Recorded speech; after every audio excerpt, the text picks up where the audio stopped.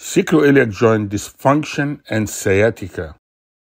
The sacroiliac joint pain may be missed or misdiagnosed as sciatica because the SI joint causes symptoms in the lower back, in the buttock, and in the leg, which mimics sciatica pain. Caution: not all sciatica symptoms are caused by lumbar disc herniation, and other conditions may mimic lumbar disc herniation and present itself as sciatica. Briefly, some symptoms of sciatica usually are caused by a nerve root irritation due to lumbar disc herniation, lumbar spinal stenosis, or it may be due to sciatic nerve irritation if the patient has Piriformis syndrome. There are numerous extraspinal causes of sciatica that makes diagnosis of the cause of sciatica difficult for the treating physician and makes the treatment challenging.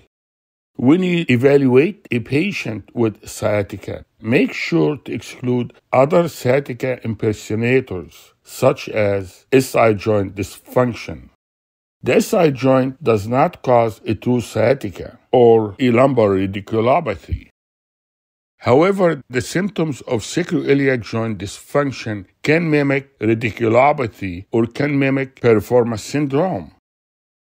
True sciatica has a spine origin and occurs due to compression of the nerve roots by the herniated disc. Piriformis syndrome can cause sciatica of non-spine related origin. Pain originating from the SI joint is usually unappreciated, underdiagnosed, and misdiagnosed, and it is attributed to other sources of pain such as the spine and the hip. Hip disease, lumbar stenosis symptoms, and SI joint symptoms may coexist and overlap, confusing the clinician. When you have an SI joint pain, you want to know if the SI joint is the predominant pain generator or not. There is wide variability in the clinical presentation of the sacroiliac joint, from localized pain and tenderness around the sacroiliac joint to radiating pain that looks like sciatica. And the patient may have more than one pain generator, and there should be differential diagnosis with spine conditions and with hip conditions. Sacroiliac joint pain can be similar to facet joint pain, sciatica, disc herniation, or discogenic pain. The sacroiliac joint evaluation should be part of low back pain evaluation. Always check the patient for Trendelenburg gait, leg length discrepancy, and scoliosis. Pain of SI joint origin is usually not in the midline. The pain is usually at the side, and it is usually below L5 level. The patient can present with sciatica-like pain. The pain will be running down the thigh or even beyond the knee, with occasional groin pain. The pain will be worse with sitting, with weight on the affected side. Pain will occur with stepping up or going upstairs. Pain will occur even when lying in bed, with difficulty in sleeping and changing positions.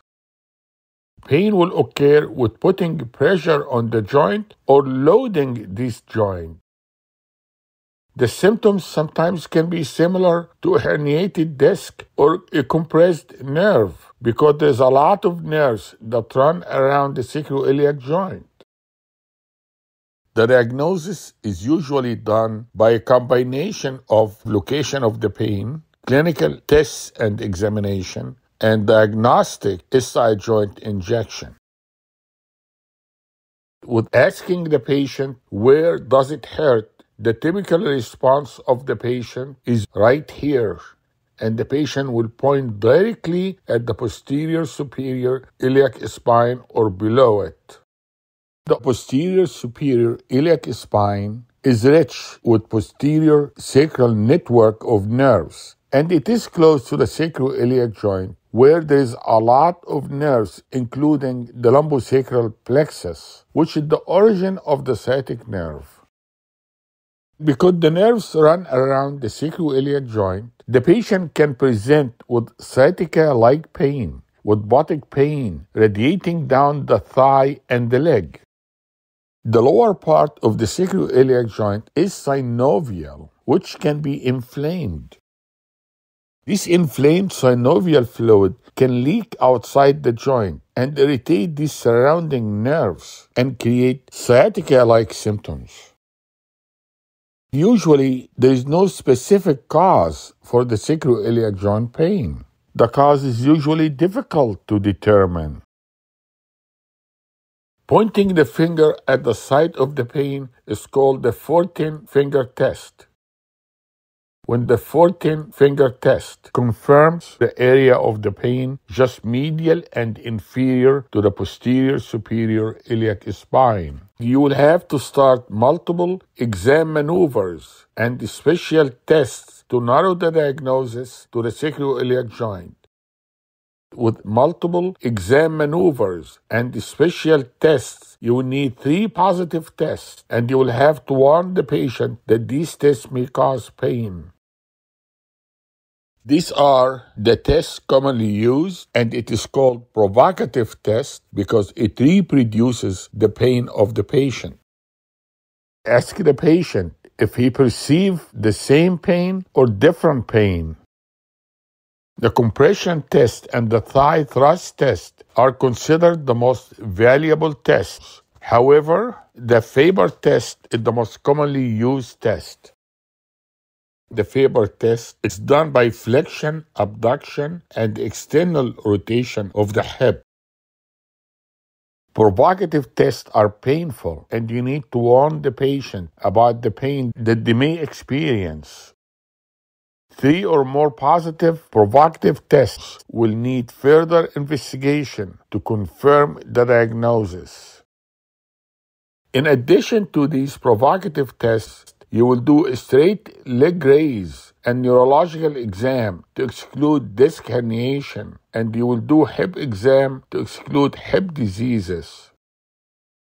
When the patient has a positive history, positive 14 test, positive provocative test, negative lumbar and hip exam, and negative x-rays, then you recommend diagnostic injection of the SI joint. With diagnostic injection of the SI joint, you can usually use ultrasound or fluoroscopy. With diagnostic injection of the SI joint, if you have more than 75% reduction of pain following a single injection, that means the primary site of pain is the sacroiliac joint. The injection may give you a temporary relief of symptoms. If the patient has minimal or no immediate response, then this is a negative test. Then look for other source of the pain.